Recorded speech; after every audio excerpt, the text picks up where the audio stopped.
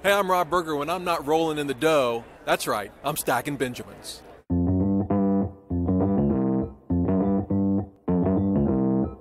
Live from Joe's mom's basement, it's the Stacking Benjamin Show.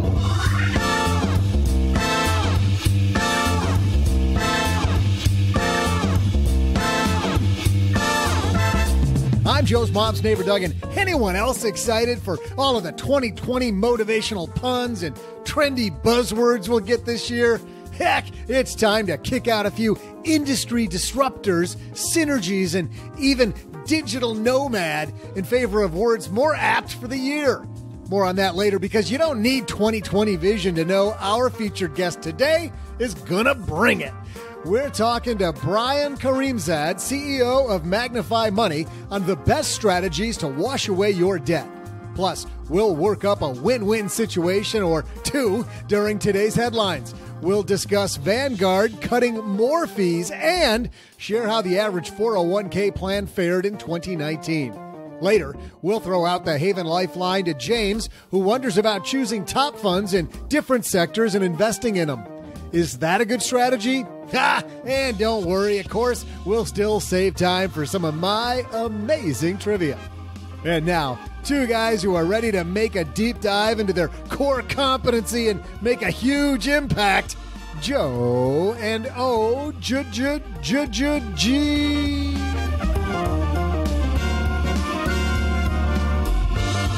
Time for us to think outside the box, man.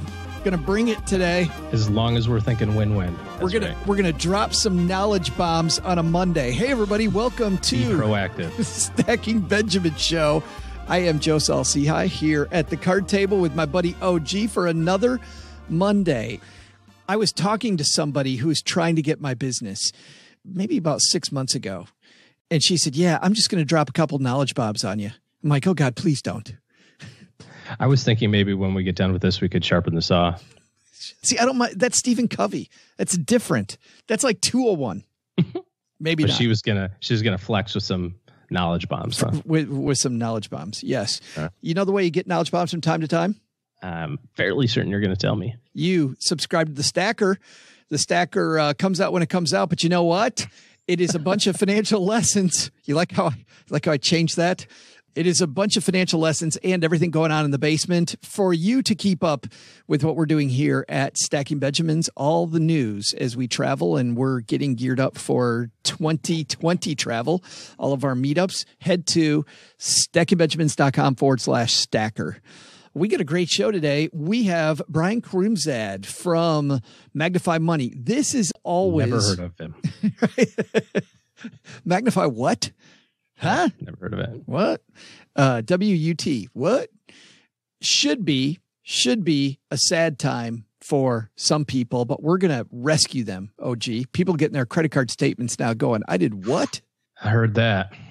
I actually have a really good story about a Christmas surprise on a credit card statement. So maybe we'll talk about that later. No. Well, first we have some headlines, so let's get this party started. Hello, darlings. And now it's time for your favorite part of the show, our Stacking Benjamin's headlines. Well, it's that time of year, OG, the time when countless publications start telling us about what happened last year, regurgitating. Actually, you didn't participate in the year. In a lot of ways, looking back and maybe giving us some knowledge, dropping some knowledge bombs on us. I know we're going to say that like 67 times today.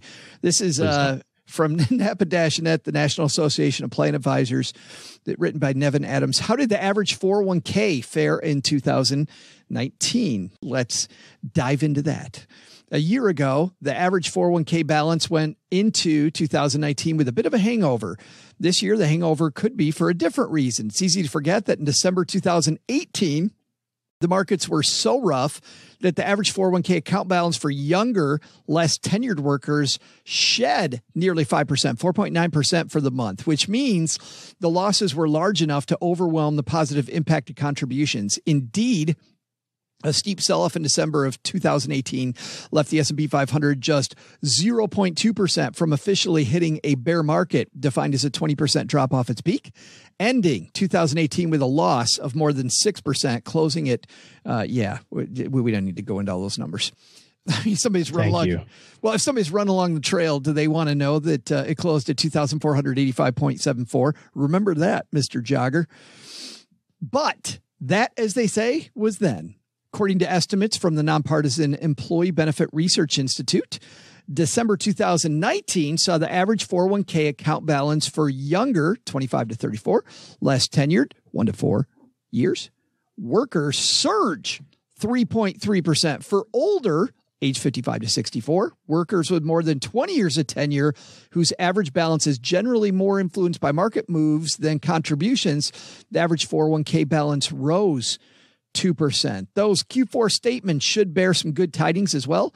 The youngest, least tenured cohort rose 10%. Remember that those balances strongly are influenced by contribution flows because these are the least tenured people. Older, more tenured people climbed 5.8%. Great time for people's 401k, OG. That's more money that you can take out as a 401k loan for a backyard remodel. The shock is, I'm sure Brian, who's upstairs talking to Mom right now, is not going to probably bring that advice. No, you don't think so? No. Maybe not. But here's the other thing too. I think it's really important to notice if you have a financial plan that you created, let's say the beginning of 19, and you were realistic with your assumptions, you might have selected an 8% return for the year. You might have said 9% or 7 or 6.5 or 10, whatever. And so you're looking at your investment balance and you're looking at the fact that the projection that you had for the year was dwarfed by what actually happened. I mean, as long as you kind of sort of played the game a little bit, you probably had a 20% year. So if you're betting on 7 for your plan and you came away with 20, you're almost 3 years ahead of schedule. But remember, that also equates to volatility. And volatility is that side of the pendulum just as much as it is the other side of the pendulum. Right. So it's great. It's awesome that you might be 2 or 3 years ahead of your goal. But just remember that at this time next year, we might be talking about a 20% loss, and you might be back to even money as it relates to your goals. And so I caution everybody to just, we've had, 10, 11 years of really good returns. And especially the last year, which was really strong. Just remember, just because you're ahead today doesn't mean you're going to be ahead tomorrow. So as much emphasis as you want to put on this now is as much as you're going to have to put on it when it goes the other way as well. So I want to caution people against something else too. You feel like when you're ahead that you need to, quote, lock in those returns, right? By doing what? By changing the plan, by selling. And with and we're recording this a couple days before it goes live, obviously. And there might be a lot of news that happens between now and Monday morning. But with all the Middle East tension going on right now, OG, I think there's some people, well, you're seeing it right on Friday with the market all over the place on Friday. Yeah. You're seeing some people, quote, moving to safer places. How should you react to that? There's nothing safer about a treasury if you have a long-term goal. That's right. How is that safer toward reaching a long-term goal? You're going to safely never get anywhere by doing that. It will be very comfortable. You'll very comfortably run out of money in your mid-70s. And gold, by the way, big run on gold on Friday. What the hell are you thinking? 8 times more volatility in the stock market. That's what I'm going to do. Makes a lot of sense to me. That's safer. Yeah. What are you talking about? It's so crazy to me seeing what people do. I mean, I understand the fear some people have. Feeling the fear is okay. Acting on it in dumb ways just drives you crazy. It feels like you have to do something. You know what I mean? Like when something goes on, like the craziness that was last week in the Middle East, it feels like you should act in some way. It feels like you must be required to do some sort of action. And the reality is that a lot of times doing nothing is the best action. Stay the course. If you have a goal that is coming due next Thursday, well, guess what? You're dumb for having it be in the market anyway. Shouldn't have been there. If you have a goal that comes due in 6 months from now, you're dumb for having it be in the market anyway. But if you're 37 and you're dumping $19,500 in your 401k and you're going, well, how should my allocation change because of, insert whatever calamity you're talking about, The answer is it shouldn't. You still have 30 years, for crying out loud. And then after that, you have 30 more years. Your time horizon is forever. So,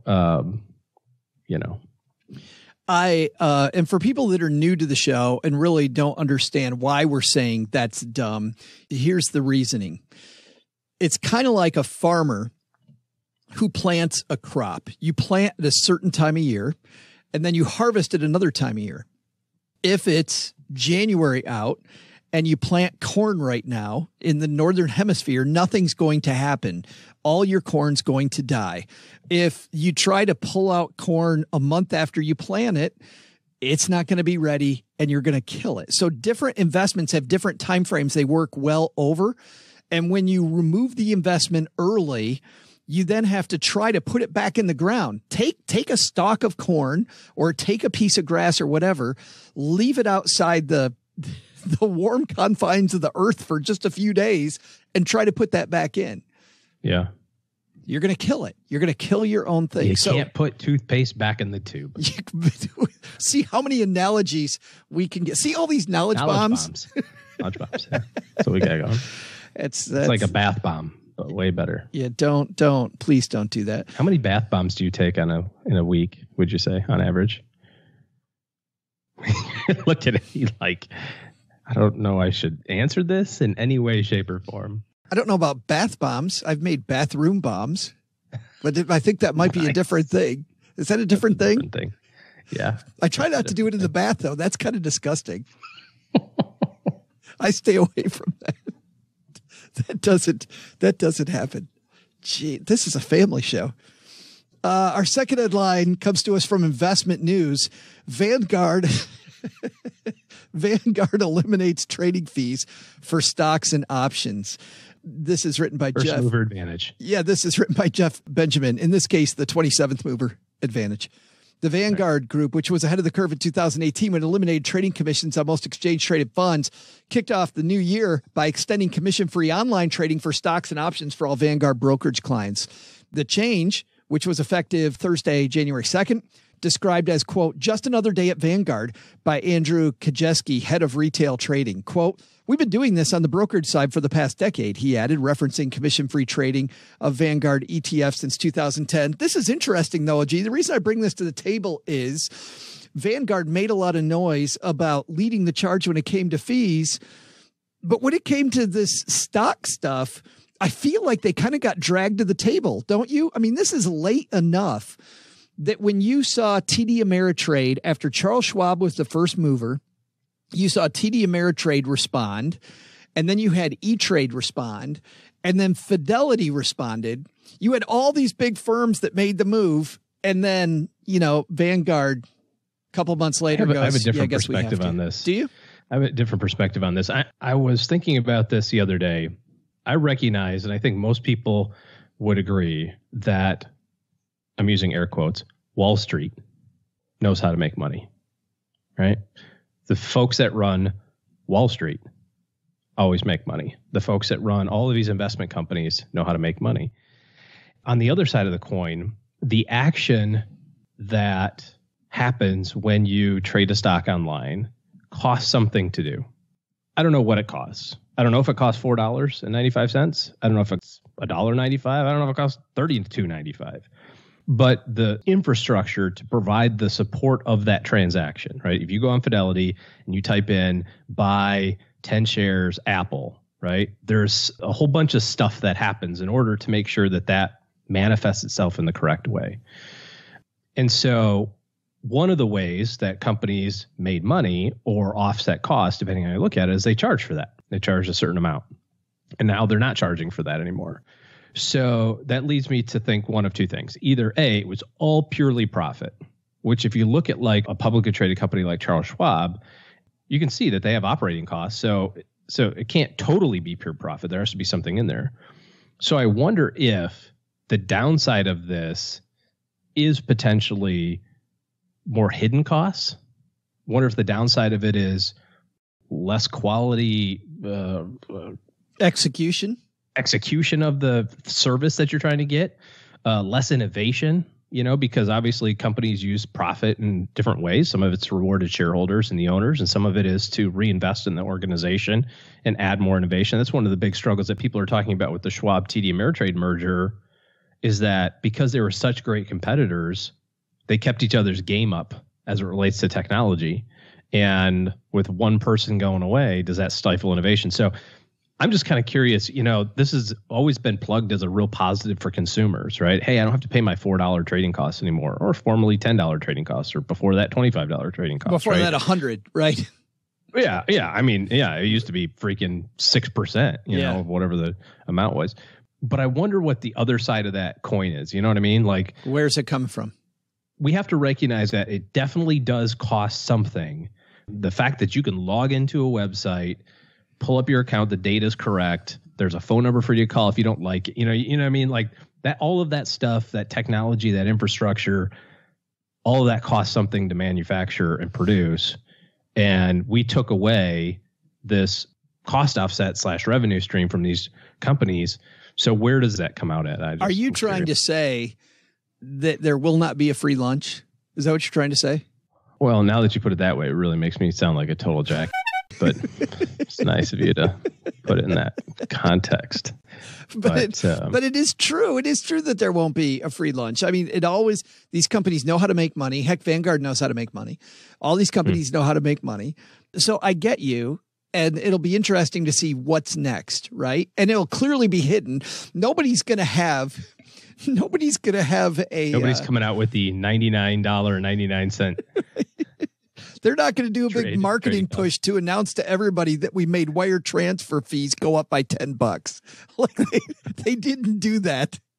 They also didn't say that Marge on the telephone desk lost her job yesterday because of the fact that I had 0 trades and now you're going to wait on hold for 15 minutes instead of 5, right? They're not going to have a big thing about that. But you do wonder what comes next.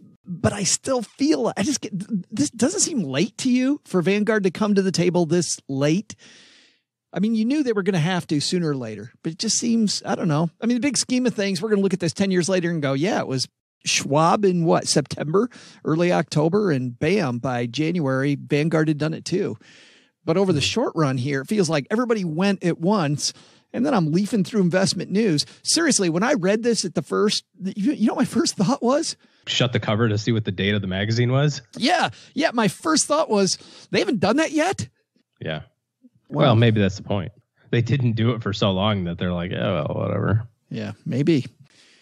I think that's a good takeaway, though. There is no such thing as a free lunch. And it's funny because people think there is a free lunch. This is another way to spin this. People think there is a free lunch. I just hire less advice, right? Or I use a suboptimal thing, or I do it all myself. There's still a time cost. There's still the chance that you might make a mistake. Like there's a cost of everything. Everything has a cost. There's always a cost, I think, is our number one takeaway. Our number two takeaway is that 401k did pretty well. Probably time for remodel time. or maybe not. Please don't do that.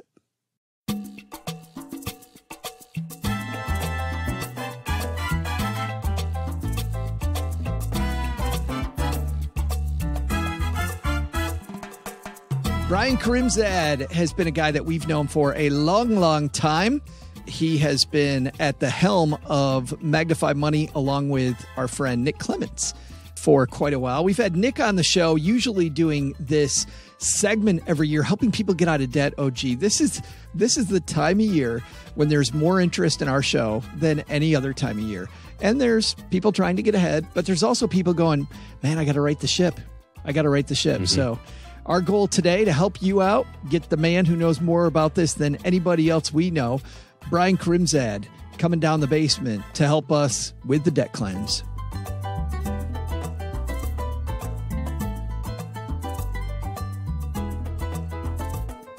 And here, back for repeat appearance. I can't believe he's been here all weekend.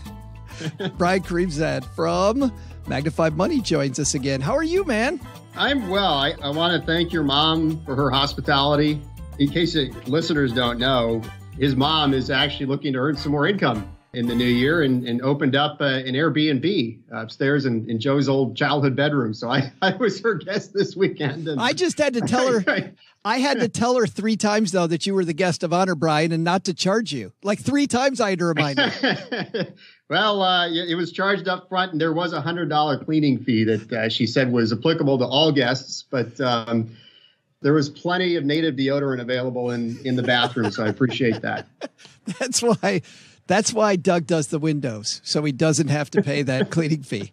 Except, don't tell him this.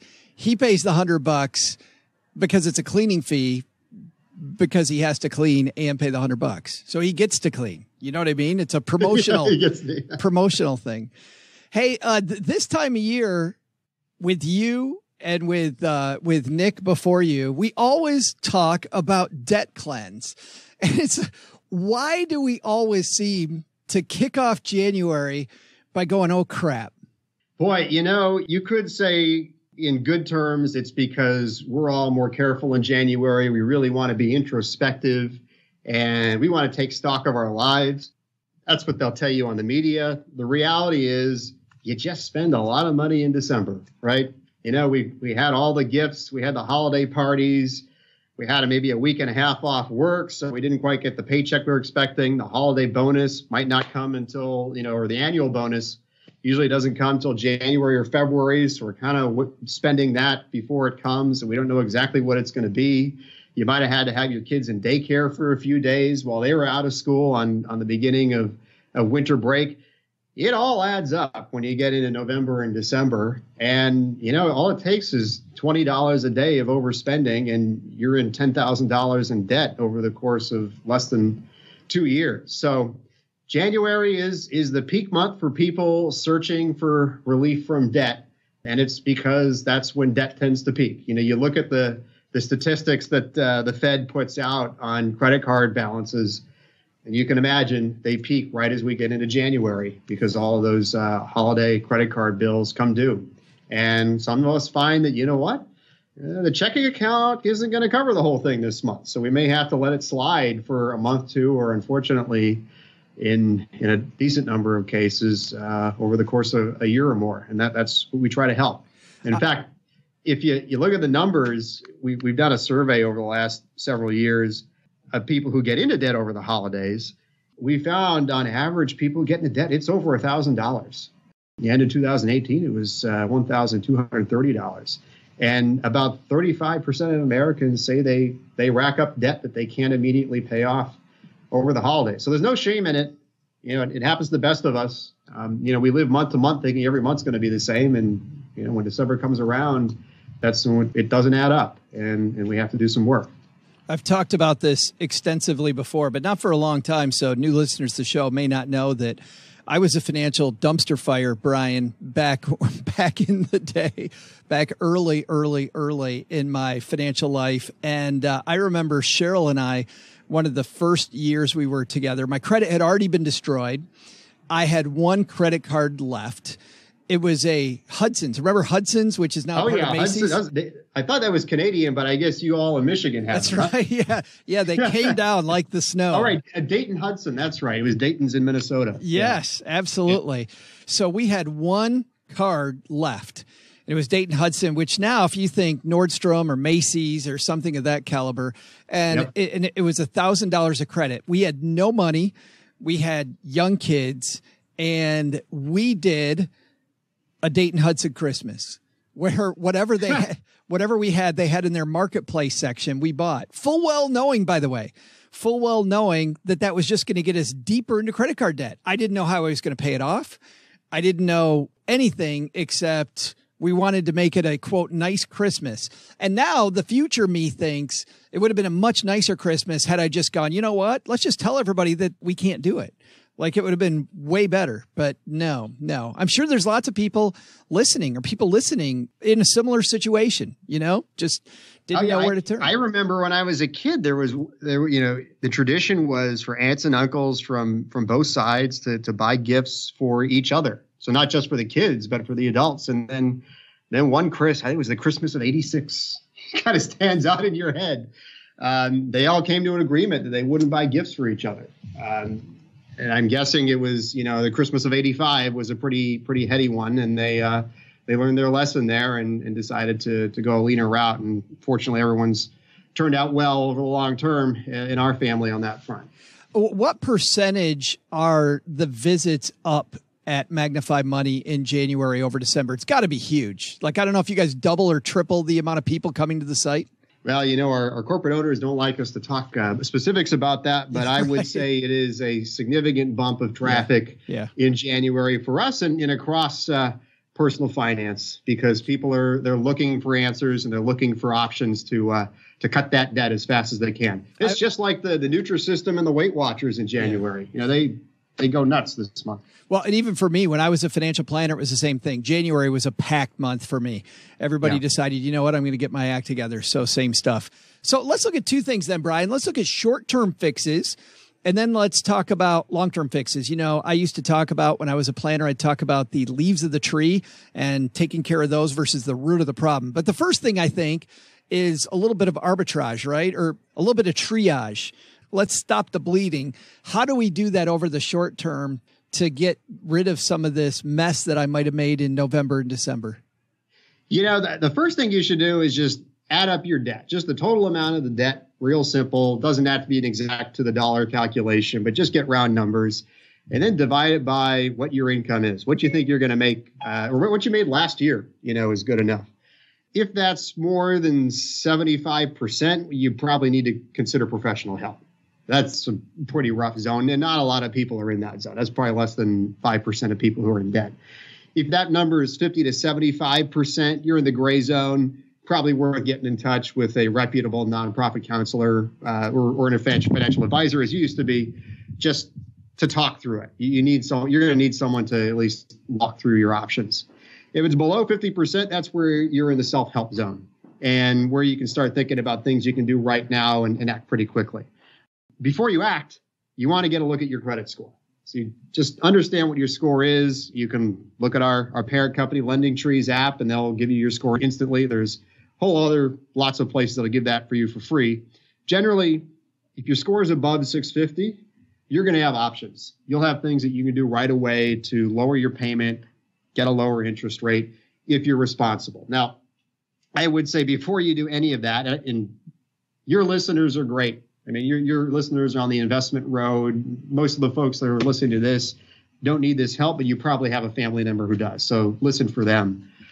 If it's above 650, just make sure that you're not overspending anymore. You kind of get that in check before you start doing any of these quick tricks. Because if you do like a balance transfer and you're still spending more than you need, but you're going to have the Sizzler buffet problem, right? You go to Sizzler, you want to have a steak dinner, put it on your plate, you bring it, you eat it. What do you do after your plate's empty? You go up and load up again with a second one, right? Where you go a regular restaurant, you order your steak, you see the price for the next one, you're done. That's kind of how I look at the difference. I look at the option of transferring your debt. People usually think about transferring debt to get a lower rate, and that truly is the fastest way to get your payment down, without actually paying it all off first. The problem is you open up an empty line of credit. When you get a loan with a lower rate, well, guess what? That means I'm going to move my credit card balance over the loan, and I got all this $5,000 sitting in my credit card again. That's money I can spend, right? No, cut it up, put it on ice. That's the biggest problem. You don't want that Sizzler buffet problem with your credit lines. You want to close them off and let yourself really go on a spending diet. But tactically, a 0% balance transfer is the best deal around. There are a few, not a lot, that have absolutely no fees up front. You can go to magnifymoney.com, and there is a balance transfer calculator and selection. That'll show you all your options, the ones with a fee, without. Just punch in your credit card debt you want to transfer, and it'll give you the best rates and what your savings are. The ones with no fee are really attractive because you don't really lose anything by playing with them. Yeah, there's no downside. Well, up front. Now, right. The reason the credit card companies offer them is because they're hoping that someone's going to flip, that you transfer that balance, and then after 18 months, you still have $4,000 left on it. And after that $4,000 is going to start accruing interest at whatever the standard APR is, which is usually, 15, 18, even 25%, depending on your credit worthiness. So That's the key. You got to be really disciplined, and it's usually good to do it, have an accountability partner. So if you're a listener on this show, you know someone who needs some help, be frank with them, be in a no judgment zone, and help them tackle that balance transfer in a safe way. Because if you do it yourself, I can see it's easy to get trapped into, a surprise next Christmas and loading up the card. And I can't tell you, by the way, the number of people, back to your previous point about you got to stop using the card when you transfer the balance off of it. You got to stop. I can't tell you how many people I met with, Brian, that did that very thing. By doing it, I mean, they transferred the balance and, hey, I've got free money. And it's funny because you don't really look at it that way. You look at it as, oh, I have just this one extra thing. I'm just this one time going to go back to the card. And I think it's because our brain's a little lazy. I think we know we have that money available. And because we know we have it available, we don't think hard about the question. We're like, hey, I just transferred that balance. Now I got more money.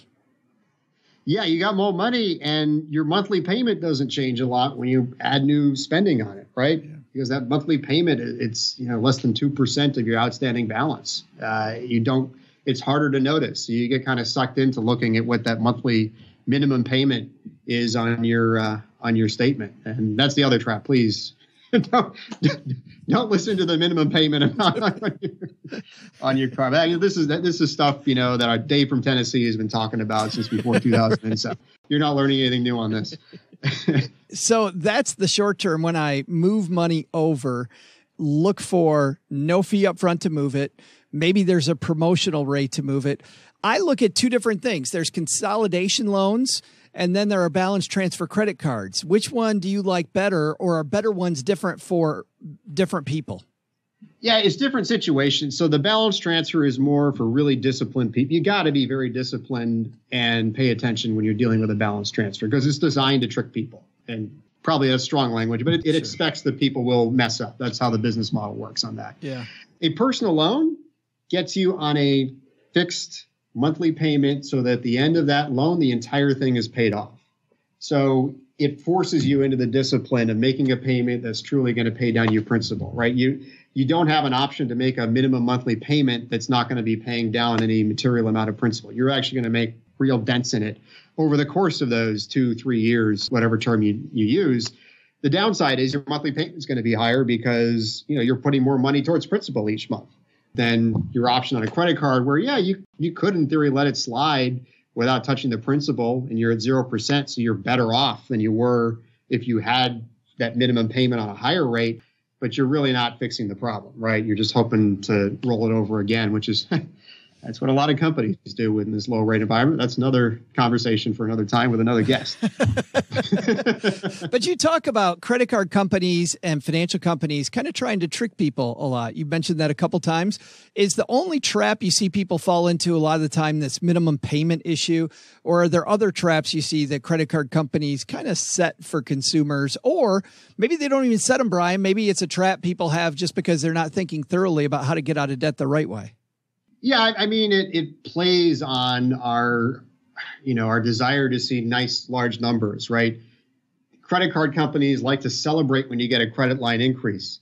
I mean, it's a good thing, but is it something really worth getting excited and celebrating about? It's, right? You do feel it, right? You ask for it, like, oh, wow, my increase, my credit line's gone up $25,000, Please don't use it all. But it plays off our weaknesses, in an indirect way. Let's put it that way. I don't think it's an outright trick. There's a lot of regulations around these things, and it's not the Wild West that it was, even as recently as the late 90s or even late 2000s. They're pretty clear disclosures now, right? About, okay, if you only pay the minimum payment, here's how long it's going to take to pay off, and, making it clear that this is your option to pay the statement in full. So I think, though, despite all that wisdom, accidents happen. People slip up, and we end up in some debt. And there's nothing to be ashamed about. It's just a matter of getting your spending under control if you can, and then getting the very lowest rates that you can to get there. And we actually have, we're known for helping you find very good savings and CD rates. But if you look at the top right corner of the site, there's a Get Debt Free button. And there you can actually download a 45-page guide that walks through all the steps that you can take to help yourself eliminate debt, regardless of your situation. So that's a great one if you know someone who you love who is in a bit of trouble and you're able to have that conversation. You can have them read through it, walk them through it, and maybe revisit it every few months. And that'll get them on a path to paying it off and understanding how to use the system in your favor. Because really what you're doing is taking advantage of the fact that banks want new customers. Those loan companies want new customers. And you're almost always going to get a better deal by taking your debt as a customer of debt to another bank or another loan company who's going to offer you a more attractive rate or terms. How often we talked on Friday when you were here, and we talked about Carter's question about interest rates back in 2007, 2008. I asked you then about looking at savings accounts, looking at interest rates on your debt, maybe thinking about moving your debt from place to lower interest rates. How often do you think the average person should look at that?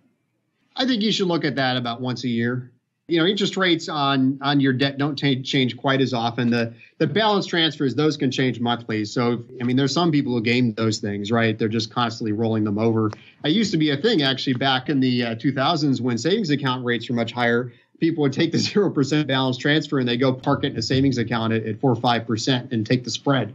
I don't recommend playing that game, but that's something that people used to do. But those rates and the terms change often. So, you know, hopefully the one time you shop is the time that you really take care of it and you commit to putting whatever extra income you can behind paying off that debt, and you don't have to shop around more. But it does, if you still have it lingering after a year, it pays off to shop around at least once a year. People who are new to this game may be new to this argument I'm about to introduce, which is there's two different schools of thought. There is start with the smallest balance and pay that down first. A lot of people call that the debt snowball. Dave from Tennessee talks a lot about that one behaviorally. Math wizards, though, Brian, as you know, will tell you, heck with that, man. Look at the interest rate that you're paying if you do it that way. Maybe you should pay off the highest interest rate first. People call that the debt avalanche method. Is there a better way? You know, it depends on you and your personality. You know, Dave from Tennessee, is homespun as it sounds, he has some wizards behind that too. There have actually been some academic studies that said people are more likely to get out of debt sooner, ironically, by following his method. You know, the smallest balances first, because those quick wins keep you more disciplined and motivated to keep at it. So you ultimately finish it. Tackling the largest debt, if it has the lowest rate, you might get discouraged because you don't see your balance moving as quickly. So it really depends on your personality. If you're someone who just has a short attention span, listen to Dave from Tennessee and go after your smallest balance first and celebrate cutting that up and burning your credit card statement. If you're someone who's pretty disciplined and is ready to play the balance transfer game, then go after paying your highest rate first. Brian, man, thanks for helping. Hopefully today a lot of people get out of debt, handle their debt better. I know, by the way, that you guys aren't standing still. You also know there's only a couple people that listen to the show. So your secret's safe with us, man. Do you have anything coming up at Magnify Money that you're not really allowed to talk about, but that we can just, the two of us, maybe talk about? You know, we're looking at getting people some more advice on picking a stockbroker and an RIA, actually, as well, and helping them. Awesome. And they got us looking at that. There's a lot of work behind that, and there's a lot of, you know, variables and things like that. But because of all the savings authority, when we write about things like brokerage accounts, it tends to do reasonably well. Sure. So they're doing a test to see, all right, let's see if we give people some recommendations on this front and, you know, give them reviews of individual brokers and RIAs. How does that perform? Boy, that's really cool. And what a pain in the ass. I could, just as a former advisor putting that together, better you than me, my friend. Yeah, exactly. Brian, thanks for hanging out and helping people get out of debt. I appreciate it. You bet. Hey there, money nerds. I'm Joe's mom's neighbor, Doug, and welcome to the best part of the podcast. Yeah, my trivia. How'd you like that interview with Brian? I didn't listen too closely because I've been debt-free forever. My secret? Never qualified for a dime in credit in my life. But with that in mind, and as Brian so eloquently pointed out, there's still a lot of debt out there. As it turns out, I don't want to get too morbid here, debt isn't a problem that magically evaporates when you finally escape paying taxes. According to Credit.com, Americans leave, on average, $62,000 of debt when they pass away. So with that in mind, here's your trivia question. Which of the following debt categories has the highest debt amount left behind, on average, when someone, kicks it? Auto loans? Possible. Personal loans? Maybe. Student loans? Probably. Or credit card debt? I'll be back with your answer right after this.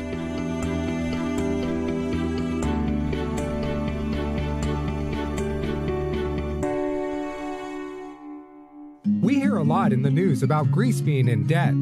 But actually, when you think about it, we're all in eternal debt to Greece for inventing Greek yogurt.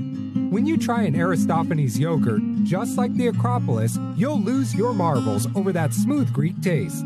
Every time. Aristophanes yogurts. Keep it Greek.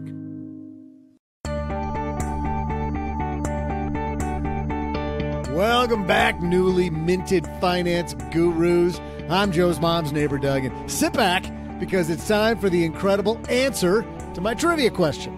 During the break, I decided to check out if I'm still on the banned list from these credit companies, and as it turns out, one of these suckers is offering me a credit card. The interest rate's only 32%. I mean, what do they take me for? I won't accept a dime under 40. Better news, though. Let me see here. Credit limit is, oh, wow. That's a really big number. So they're saying I can just go out and spend that? No questions asked? I can buy whatever I want. What? Oh, my God. Sign up now or the offer expires. All right, I got to wrap this up, kids, because I got to finish filling out some forms. Before the break, I asked you this question. Which debt category has the highest average debt amount left unpaid when someone passes away? Is it auto loans or personal loans, student loans, or credit card debt? The answer? If you said credit card debt, your head's in the right place, but you missed the mark. While credit card debt represents the largest category of debt by percentage, the average unpaid credit card balance was only just a little bit over $4,500. But the correct answer? Student loans. I told you. While student loans were only seen in 6% of cases, the average loan amount left unpaid was a little over $25,000. Wow. Someone remind me to never take on student loans. Credit cards, on the other hand, that's a piece of cake. I'm on my way. See ya.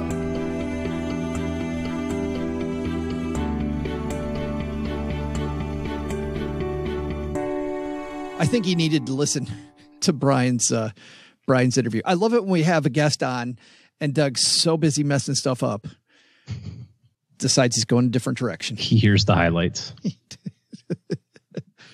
Hey, let's throw out Haven Lifeline and tackle some of life's most important questions. Our friends over at Haven Life Insurance Agency, OG, you know what they do? They put what you, not me, but you value first. Well, I'm on day 4 of my juice cleanse, so I would value a piece of actual chewable food more than anything right now. We got to trade diets because you can only drink so much beet juice before you just go, all right, something's got to give. As you know, I'm eating nonstop. I'm on MetPro diet, so whenever you're ready to trade for a while. Sometimes I'm like, I just can't shove more food in my face. They're like, you will eat 32 more grapes. Like, I already had 116 of them. I'm so full of grapes. Please don't make me eat any more grapes. But then I step on the scale and I'm like, I'm done another half pound. Bam. Yep. Okay, more grapes. All right, I'll do it. Hate it though. I crying the whole time as I'm losing weight. Pain in the ass. But it's actually your loved ones and your time. And that's why they've made buying life insurance actually simple. Head to StackyBenjamins.com/Haven Life now. Use our link and they know that we sent you. StackyBenjamins.com/Haven Life now to get a free quote. Their application is super simple. They've taken all the baloney and gotten rid of it. It's all online. Prices are affordable. They're issued by more than 160-year-old insurer Mass Mutual, so you know that you're not getting just some startup. Today, we're going to throw out the Haven Lifeline to our new friend, James. Say hi, James. Hi, Joe. Hi, OG. You've got James here from the Upper West Side of Manhattan. I'm an English guy in New York, so don't be alarmed by my voice. I do love your show, though, guys, and I regularly listen to you as I run around the Central Park in Manhattan, so keep up the good work. And I know you guys love running. You often say how much you like it. This said, I've got a couple of questions for you. I think they're fairly difficult compared to what you potentially answer sometimes. So hoping you might be able to help me. The first question is just around ETFs, and I've heard that diversity is very important.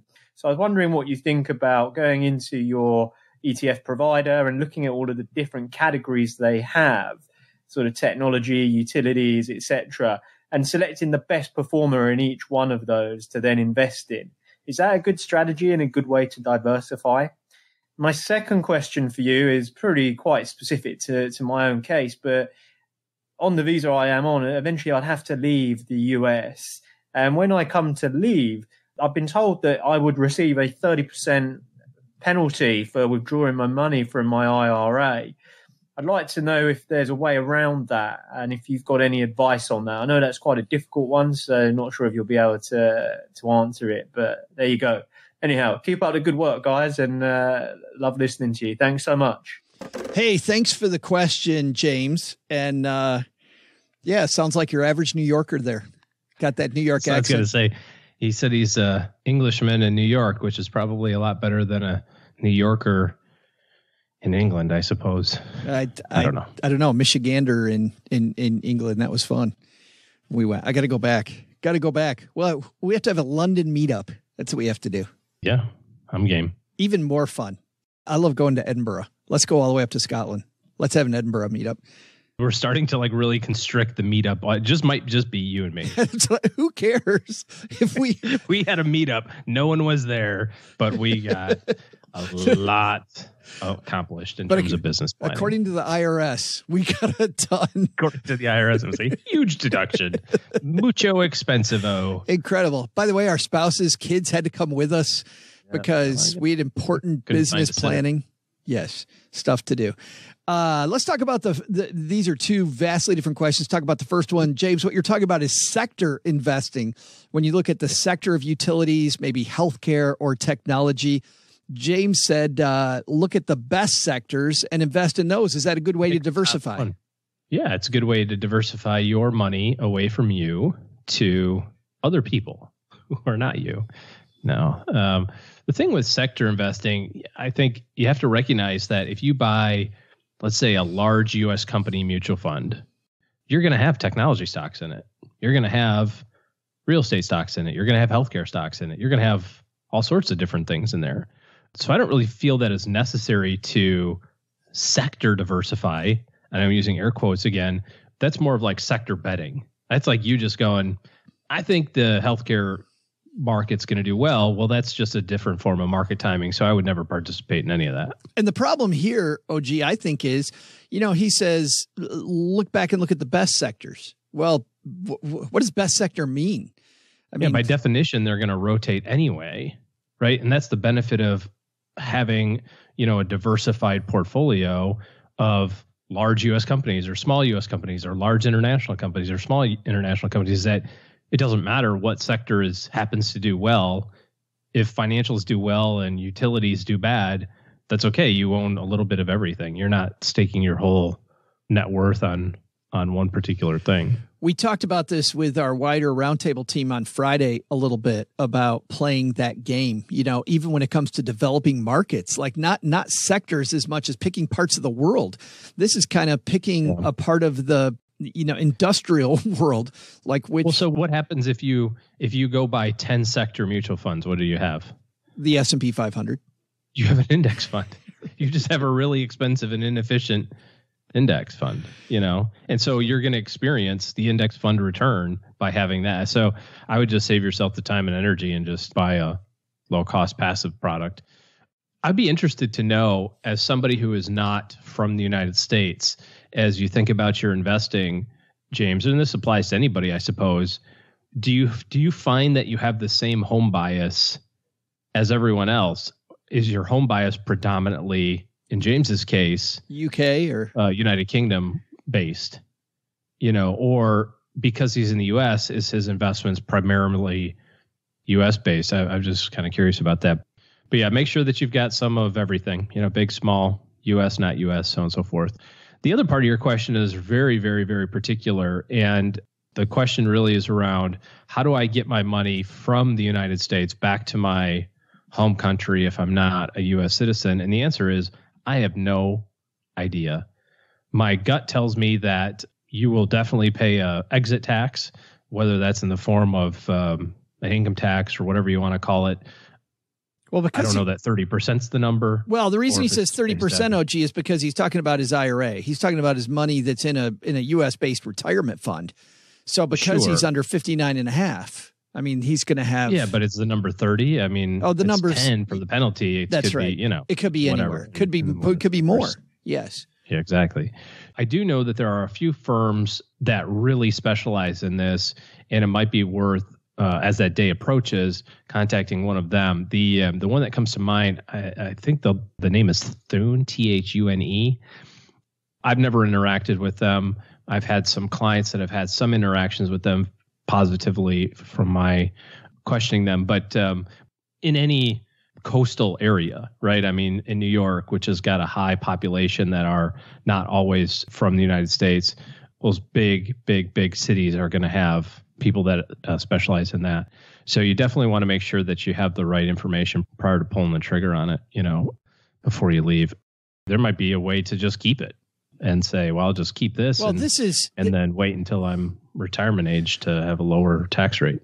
That was going to be my thought, because when I was a financial advisor working with people that were working here from other countries, we talked about they're in a unique situation where they'll know a little bit about what's going on in the U.S. They know what's going on in the other place that they're from. I mean, I have clients from all over the world initially. And for those people, I personally thought it was a good idea to just keep money in both countries, because you don't want to play the Forex game. The Forex game is where you're betting on currencies. But we do know that in the future, at some point, one's going to be up, one's going to be down. And depending on the time that you need the cash, don't play a betting game. Just look at both of them. And hey, if I've got money in the UK, I got money in the US, which one's doing better against the other one? Pull from that pot later on. So developing those two pots. Now there's a cost benefit analysis to that you'll want to go through. Is there enough money in that US pot when you leave to make that worthwhile? I don't know. But for some of my clients, that's what I recommended they do. Yeah, I think that this is one of those ones that, you don't want to be skating beyond your skis there, so to speak, and make sure that you get some competent help, not two idiots on a podcast. We got to watch one idiot on a podcast. You can figure out who's who. Hey, easy. Thanks for the question, James. You have a question for us? We both have T-shirts that say, I'm with stupid. Pointing right at each other. Thanks for the question. If you've got a question for the show, head to stackingbenjamins.com/voicemail, and we will answer your question. That was a fun one. I do like, James, how different those questions were. And he was right. We had no idea. That's right. It's swinging it. Well, we got the first half right. And I think that the second half, leaving it alone if you can, I think is still very good advice. I like that too. All right.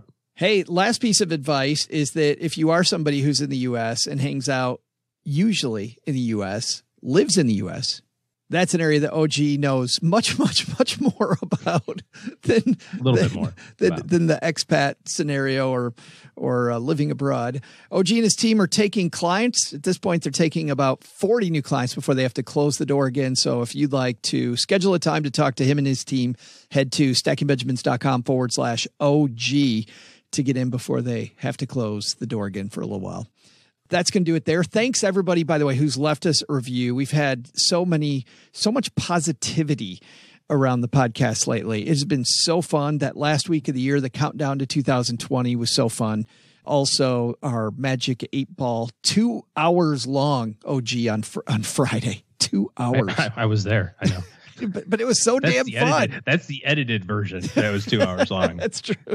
But it was so fun. I heard from our numbers person that we had a pretty gosh darn good week a couple weeks ago. We've had some of our best days. So if you're new to the show, welcome to the family. Come join us on Facebook. We have fun there. If you don't mind, a lot of bad dad jokes, and a few times a day we'll talk money. It's a pretty good time. It's a very good time. It's fun to see Mom and Gertrude and everybody sharing a few laughs there. In fact, here's the review that Mom has on her refrigerator right now. The awesomest personal finance podcast, 5 stars from Makura Thief. I discovered the world of personal finance podcasts a couple years ago and binged on a bunch of them, but one can only listen to so many a week, so I had to narrow down to just a few to focus on. I do keep less than 10 personal finance podcasts in my subscriptions, and Stacking Benjamins comes to the very top of my list. Every Monday, Wednesday, and Friday, I make sure to put SB to the top of my queue. Combination of Joe's warm humor and dry humor of OG. Array of interesting guests, listeners, questions, and answers. Funny Doug's trivia all make up an entertaining podcast that you can still actually learn a lot about life's important aspect, finance. I do appreciate they release 3 episodes a week instead of just 1. Thanks for that, Makura Thief. And Mom's got that on the fridge today. She's bragging about Makura Thief today, OG. All right. I'd take issue with the dry humor, but...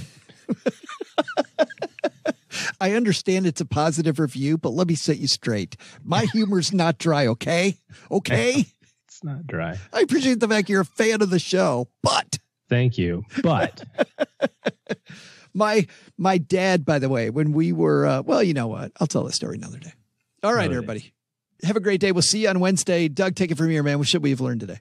Tell you what, Joe, for those folks paying attention, here's what they learned. First, take a lesson from Brian. You won't become debt-free overnight, but if you stick to your strategies and keep yourself financially grounded, you'll be on a sure path to success with your money. Second, take a lesson from our headlines. 401k? Yeah, do that and more. Plus, there's no need to go to a stripped-down broker anymore now that all the big boys have 0 fees for trading. But the big lesson? Don't use motivational buzzwords around Joe's mom. Apparently, she isn't incentivized to move the needle on making more cookies, a deliverable that's clearly in her wheelhouse. Maybe if we told her this was low-hanging fruit, she'd drill down more and use this opportunity to amplify this amazing opportunity. Know what I mean? Hell, I barely know what I mean. Special thanks to Brian Karimzad for stopping by the basement. You can find more from Brian through our link at, stackingbenjamins.com/Magnify Money. This show is created by Joe Saul-Sehy, produced by Richie Rutter-Reese, and engineered by the amazing Steve Stewart. Online, visit us on Twitter at SBenjaminsCast or on our Facebook page. I'm Joe's mom's neighbor, Doug, and I'm pretty much the guy in charge of everything around here. Trust me, this well-oiled machine didn't get like this all by itself. SB Podcasts may receive payment on the show from sponsors and guests in the form of books, giveaway items, discounts, or other remunerations. That's a big word. There's no way you take advice from these dorks, but like Joe's mom always says, don't take advice from people you don't know. This show is for entertainment purposes only, and before making any financial decisions, consult with a real financial advisor.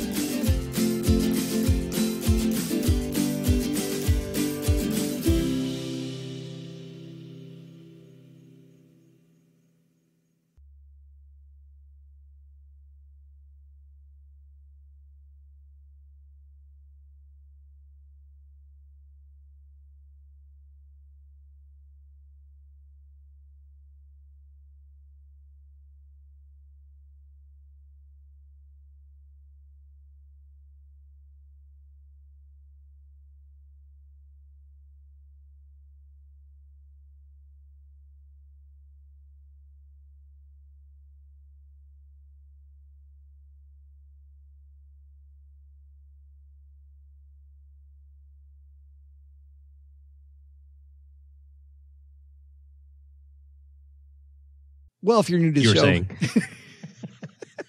if you're new to the show, we call this the after show. This is where we tell the stories that are barely relevant. But when I was in high school, I weighed a lot less, and I was a fairly good cross-country and track runner. But I'm the same person now that I was then on the inside, and OG knows this. OG's like, hey, so how's the show going? And I'll start talking for like 40 minutes and I'll realize that he zoned out about 29 minutes ago. I never zone out when I'm talking to you. Yeah. Yeah. It's my New Year's resolution. To try to not zone out. Try to keep looking at me in the eye and nodding the whole time you're not paying attention. Yeah. I've got this whole contraption set up where I can like scroll Instagram without you noticing. I have a family member, by the way, I do that with, not scroll Instagram, but I look at her the whole time and I just go, yeah. Mm-hmm. Yeah. I can't wait to get out of this conversation. So, and you're looking at me like that, right? It's not nice to talk to you about your wife like that. Oh my God. Yeah, definitely not. But at the end of cross country meets, I would have people come up to me and they'd say, "Hey, Joe, nice race." And I'm standing with my parents and I'd say, "Well, the first mile was pretty good, but the second mile, I felt like a NASCAR driver at the end of the race. Well, we got into that middle portion there." My sponsors, Nike, really got some really great running shoes. Without Nike support, there's no way that we would have been able to put this race together. Adidas did a great job on the leisure wear today, so it kept me nice and warm during the warm up. Kept my muscles. I was worried about that second mile because I felt like a little tough, but I don't know what happened. I got there to mile 3 and I saw that opening and I just knew that if I could just hold on for another mile, like it would be good. And I just go on because I like dissecting the race. I still think it's fun to dissect. Hey, if you ever want to talk about making a podcast, I will bore you silly about like making a podcast. So my dad took me aside afterwards and he puts his hand on my shoulder and goes, "Joe, here's how you answer that question when people say, 'Nice race.' You look them in the eye and you say, 'Thank you.' And then you walk away." That's where this was going from the review. Yes, that's where I'm trying to going. tie this all together. I'm trying to tie it to you going dry humor. Just OG, patting you on the shoulder. Just say thank you. Just say thank you. Gotcha. So I have we were talking about credit cards and the Christmas credit card conundrum. You're right. The like, oh boy, here it comes. The hammer's dropping. I have a new way. This is amazing. You're going to love it.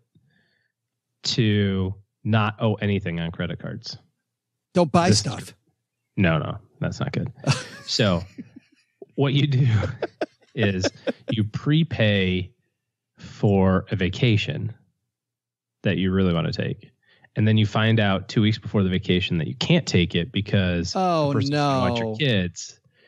And thankfully, although it wasn't refundable, we sweet talked them into refunding it. So this whole trip plus for like the first time ever, I booked tickets on Southwest because the American tickets were just like ridiculously expensive, like 7 times more expensive. And I didn't know this, but Southwest refunds your tickets also. Wow. So my credit card statement has a gigantic credit on it right now from this trip that I bought in September, which basically wipes out all of our spending for December. So it looks like I'm rich. You're a genius. It looks like I'm super. Basically, I paid for Christmas in September. Is this your big Dominique Creme vacation? Yeah. Oh, that sucks. Yeah. That sucks. Yeah. People that were here last year know that OG went to this phenomenal cooking thing. Probably my favorite thing that I've ever done. It cost about the same as a third of a Disney vacation, which means it was 16 bags of money. I actually don't think it's that bad. I mean, yeah, it was not inexpensive, but no. I know people that, I mean, for everything that was included, I thought that it was a pretty fair price. That's what the stories you came back with were phenomenal. And I don't know, for me, it's cost benefit. It sounds like the cost was a little high, but the benefit was huge. That's super awesome. Yeah. Yeah. Yeah. So we were looking forward to go, and that would have been next week. Oh, that sucks. Yeah. So sucks worse for my mom because she's not feeling well, but, it's one of those like disappointing things. You're like, do I get mad? Do I feel upset? I'm not the one that's really sick, so I guess I can't be too upset about it, but I can be disappointed, right? So yeah. Anyway, so that's my Christmas credit card hack. Just refund a whole bunch of crap in January and just get rid of that kick-ass vacation that you prepaid. Just, yeah. Bada boom, bada bing. you end up with like, well, first of all, make sure the Kick-Ass vacation is refundable, because when we called them originally, it was through JP Morgan. And when we called them, they're like, oh yeah, it's not refundable. We're like, yeah, I know. Can we talk to somebody else? And finally we got to the guy who manages it, who is like the host when you get there. We finally talked to him. Yeah. And he's like totally like, oh, Mr. and Mrs. OG. We're just really looking forward. Like just totally the host, right? He knew we were coming. He doesn't know us. Yeah. But he saw the list that would have been our second time, and so he's like, oh, we were looking forward. We had this whole thing. This agenda was perfect. And, what's going on? And, told him, and he's like, gosh, it's really, I'll tell you what, we have a wait list. I'm going to refund it. I hope you can make it next year. So, and what's funny? We're really lucked out, I think. I was going to say, though, when he did that, you're way more likely to come back next year. Oh, absolutely. Far more likely. Yeah. And I'm sure he did have a wait list, right? Because the packaging said that it's like a little package that they sell, and it sells out pretty quickly. So my guess is that he did have a wait list, and he could have been a jackwagon about it. Yeah. And also then filled it with the wait list, or he did the right thing, I think, and said, I'll do this. So, well, it's actually funny you said that, because I got this call yesterday that said that I could actually go. you got an invitation to the Cayman Cookout? This idiot out of Dallas couldn't make it. So, so if you could do the podcast next week for me, that'd be great. You could be a little busy for a few days. Yeah. Yeah. Oh, well.